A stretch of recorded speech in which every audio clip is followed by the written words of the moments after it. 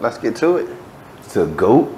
Let's get to it. The greatest of all time. Hold on, before we do that, let me pour a little bit of this motherfucking Douce. Douce in the cup. Let me pour a little bit of this Douce. I had to go south on niggas and put it in a mason jar. Take some more yak. Pour a little bit of this motherfucking Douce. Salute the Hove. Salute to Jay-Z. Sean Carter. I'm not even calling you Jay-Z anymore. I'm just going to refer to you as Sean Carter. Yeah, we got to call you by your business name. We got to call you by your business name. Man. I'm not a businessman. I'm a businessman. Let me handle my business. Damn. God damn, y'all leave that man the fuck alone. So you just telling y'all what you the apple juice, bro? You just don't have the apple juice. Like, that hurts my feelings. All right, so I'm gonna put y'all on cognac and apple juice is one of the greatest mixes ever. So if you're drinking Hennessy, you're drinking Remy, you're drinking Douce, and you want to mix that shit with some, grab some apple juice. This shit fire. Absolutely. But yeah, let's get to it. I'll let you kick it off. Mr. Sean Carter. You gonna let me kick it off. This is how we gonna kick it off. I'm gonna let you kick it off. Let's get busy. Let me recite some. Let me pull these up because I can remember when the song is on. But this man told y'all a long time ago. Said a long time ago. I put dollars on mine. Ask Columbine. When the Twin Towers dropped, I was the first in line. Donating proceeds off every ticket sold when I was out on the road, and that's how you judge Hove. No, ain't I supposed to be absorbed in myself? Every time there's a tragedy, I'm the first one to help. They call me this misogynist, but they don't call me the dude that takes dollars and give gifts to the projects. These dudes is all politics. Deposit and check. Look, man, the nigga been fucking telling y'all for years that he's a philanthropist, man. He's not gonna make no bad moves on black people's behalf. He hasn't done it in the past, yo. He hasn't. And I've been waiting for somebody to show me where he has, and he hasn't. The fucked up thing is, people just love to hate Hove so much that even if you present facts to them niggas is like, yo, fuck those facts. I'm not hearing that shit. I literally had a debate with a dude on Facebook. And he was like, Jay-Z's not a philanthropist because he didn't take care of home first. He didn't take care of Marcy. So I had to break it down to him. First, I had to show the nigga the definition of philanthropist. Nowhere in the definition of philanthropist does it say that you have to take care of where you're from first. It doesn't say that at all. So, nowhere. So then I proceeded to break this nigga down with facts of things that Jay-Z does in Brooklyn. Let me pull these facts up for you guys. The Sean Carter Foundation, every year, they do a toy drive and they drop meals off around Christmas time. In Marcy. In Marcy. In Marcy. That's what happens. The Marcy that he grew up in. That's the only Marcy I know. The Marcy that he don't do shit for. Yeah, that's the Marcy. Okay, next. Okay. So,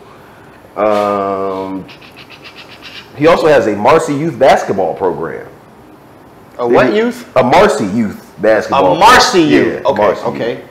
Like, so not Brooklyn. That's also Marcy. That's in Marcy. The Marcy he grew up in. Yeah. Okay. The same one. Bad. Cool. So, he got financial literacy workshops for inner cities to help kids. Like, man, come on, man. Like, that's just at home. We didn't even discuss all the other shit that he does. Like, yeah. The shit he did in Africa, the shit he did for Flint, the shit he did for Puerto Rico, the shit he did. Yeah, like, I mean, the list goes fucking on, man. The man is for the people. Is he gonna make money while he does it? Yeah, because he's a fucking intelligent businessman. You don't become a billionaire by not making money doing shit. But see, my thing is, what I don't understand, and what I'll never understand, is why the fuck does it matter if a person is making money as long as what the person is doing is good? If what the person is doing is a good thing, why do you care if why he's can I not making money? profit? Yeah. So it's like, so what if, all right, so what if I just happen to find a way to motherfucking erase student debt, but I get paid to do it? Like, niggas is gonna be like, he only did it because he got paid. Who fucking cares, nigga? I just deleted student debt. Like, you more worried about me getting paid than the fucking students People who try to cure cancer, they get paid for that shit, fam. Like, you make money off of the shit that you love to do. And fortunately, it happens to be good shit. Like, it's a positive thing. That fucking doctor only cured that man of cancer because he got paid for it. See how dumb that shit sound? We got so into the shit, we didn't even really tell what the issue was. So, Jay-Z signed a deal with the NFL. Supposedly, it gives him pretty much creative control over their major musical performances, like the halftime show. Also, part of that deal is he has a major input on their social justice reform. So, the NFL, you know, with all this bullshit that was going on with Kaepernick kneeling, and they formed a deal with the Players Coalition. So, it's a couple of NFL players that represent social justice reform. And they're going to donate a bunch of money into urban communities, into the hood and shit like that. Yeah. So, but these billionaires don't know where the fuck to send this money at. So, from my understanding is, from what I may be wrong, but this is what I read, he gets to select the artists that get to perform. In turn, he also gets to select where the money goes for their social justice reform, where he has a major input on it. Which is smart, because one thing about Hov, he always has his ear to the street. Always. Like, anybody who's been around him, not saying I have been around him, but I'm speaking on what people have spoken about being around him. Like, they say this nigga Hov is like, he's up on everything. Everything. Like, all the current, like the shit that you think, because you know he not really on social media, none of that. So they thinking Hov is in the dark. Nah, this nigga is really aware of every fucking thing going on. So I'm like, would you rather have a bunch of millionaires or billionaires claiming to throw their money at social justice reform and not really knowing where the fuck is going and not putting it in the right places? Or would you rather them give it to this genius black man who's proving these for the people and let him allocate those dollars? That makes sense to me. Yeah. So who gives a fuck if he happens to line his pockets in the process? As long as the shit that he set out to do gets accomplished. Yeah. That's what, like, everybody's like, oh, he betrayed Colin. Bro, I don't think he betrayed Colin Kaepernick. I don't think so either. When Kaepernick took that, I almost called it hush money again. I'm gonna stop calling it that. But at one point, when Kaepernick was first doing the collusion case, he was like, yo, I'm exposing all of this. Do. Everything is getting exposed. I'm bringing everything to the light. Dog, he took the money and signed a fucking confidentiality clause.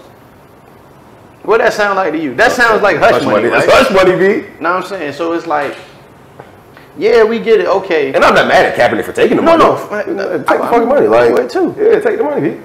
Because even if I did play, ain't no guarantee my contract gonna be nowhere near what the fuck they offer me. You know what I'm saying? But it's like,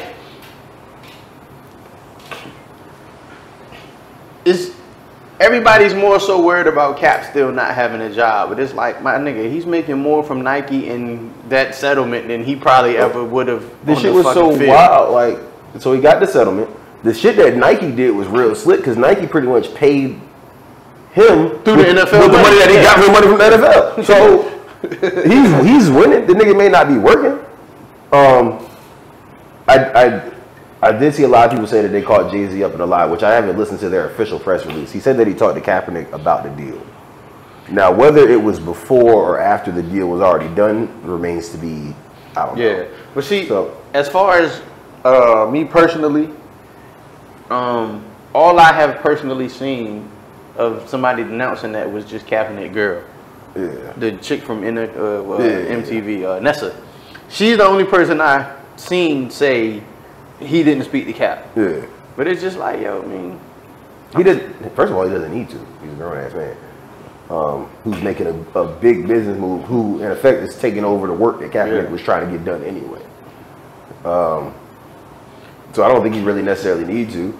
And a lot of people were just mad, you know, say he was boycotting the NFL last year. He told them no, he wasn't going to do the halftime show. And that's because Kaepernick hadn't gotten paid. He hadn't taken the settlement. They hadn't admitted to shit. He was really just blackballed at that point. Like, it was nothing going on. So it's just like, but then, like I said, half the people that are talking shit, talking down on it, I don't think they read nothing about what it is. Because it's an intricate deal, you know what I'm saying? You got to, but what makes me is so stupid. Like Eric Reed, the nigga who was kneeling with Cap, he had got blackballed for a minute. He's playing though. He jumped. He was quick. He jumped out and said something about Jay doing that deal, right? But my nigga, you're back in the NFL. That makes no fucking sense. So this man can't do business with the same company that you're getting checks from. That's stupid. It doesn't make sense. Yeah, like so you working for them. Yeah, like, if you were that serious about Cap getting a job, you wouldn't have went back till Cap got signed either.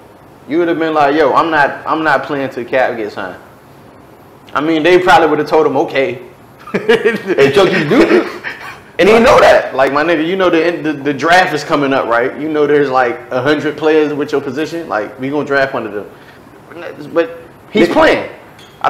Has Eric Reed missed the whole season? Like, I don't think so. I think he might have missed one season. I don't know. I gotta look that up. But so, I mean, I'm not sure. That's why I put it in the question form. Yeah. But I don't feel like he missed the whole season. I mean, even if you did, you still after you got part of your settlement money too, because you were a part of the settlement too.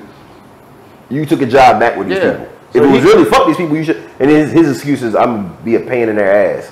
You could have been a pain in their ass from outside the NFL. Yeah. So pretty much what he did after Cap got blackballed, he went in the office and was like, "That wasn't me cussing, mama. It was him cussing.